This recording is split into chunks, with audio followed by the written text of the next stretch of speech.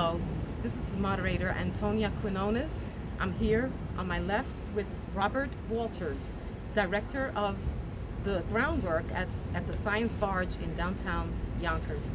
Welcome. And thank you for having us. Welcome, Antonia. It's my pleasure to have you on the Science Barge. Thank you. I wanted to ask you, being that we're here and we have a scenic picture here of the mountain, the Englewood Cliff Mountains, as well as we're out in the Hudson River. How did you start this project? It's interesting that the Science Barge is a floating urban farm. We teach about using sustainable energy for growing vegetables in the city. Yes. So it was actually a company called Sunworks that started the Science Barge, and they were environmental engineers showing that this type of technology of using sustainable energy, supporting sustainable agriculture in the city worked.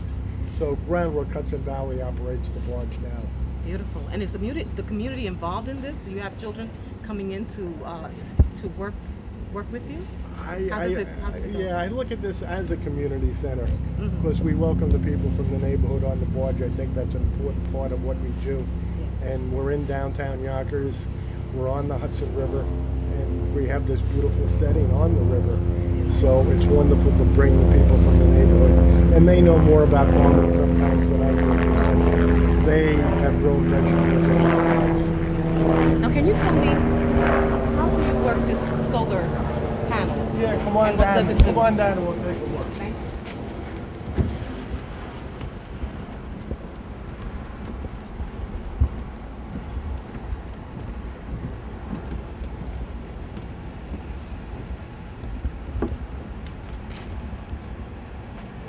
Do we want to get the solar panels in the back? Yes, you're going to have to come this way, dear. Oh, no, you're not okay. You're okay. Don't tell me.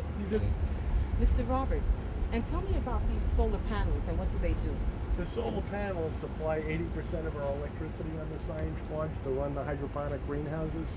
So the neat thing about these panels is they produce 2,500 watts of electricity, but they're like a sunflower. They track the sun.